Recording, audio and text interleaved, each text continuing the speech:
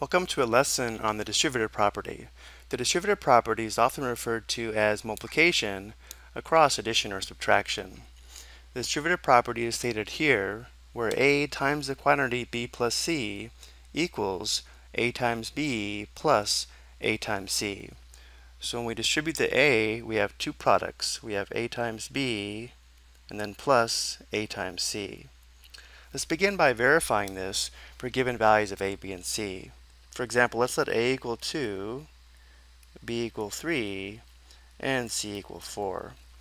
So performing substitution, we would have 2 times the quantity 3 plus 4 equals, and now when we distribute the 2, we'd have 2 times 3 plus 2 times 4.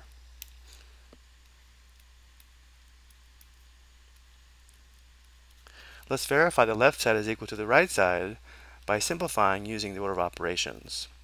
On the left side, we simplify inside the parentheses first. 3 plus 4 is equal to 7, so we'd have 2 times 7, which is equal to 14. And on the right side, we would multiply before adding. 2 times 3 equals 6, and 2 times 4 equals 8, and 6 plus 8 is equal to 14.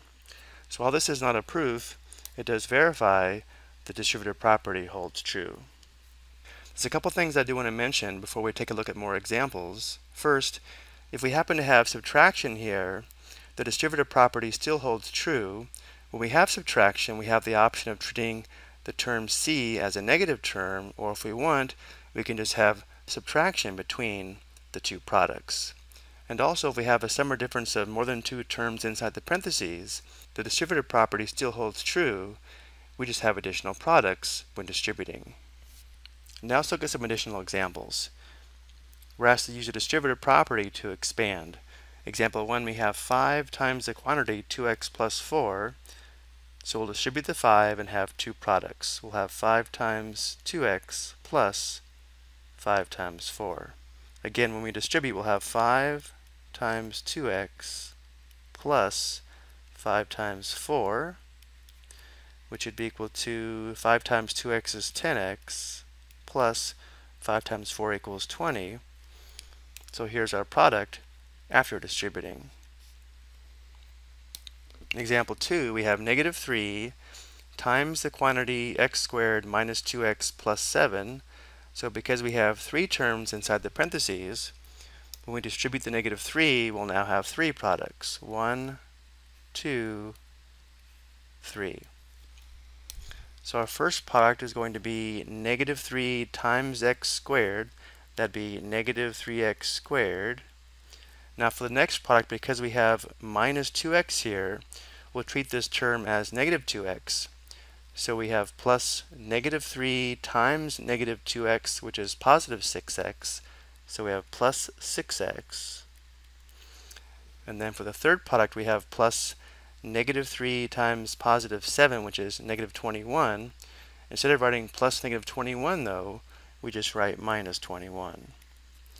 So here's our product after distributing. Now for example 3, we have negative, or the opposite of the quantity, 5x to the fourth minus 8. So to distribute and clear the parentheses, let's rewrite this as negative 1 times the quantity 5x to the fourth minus 8. And now we'll distribute the negative 1. So our first product is negative 1 times 5x to the fourth.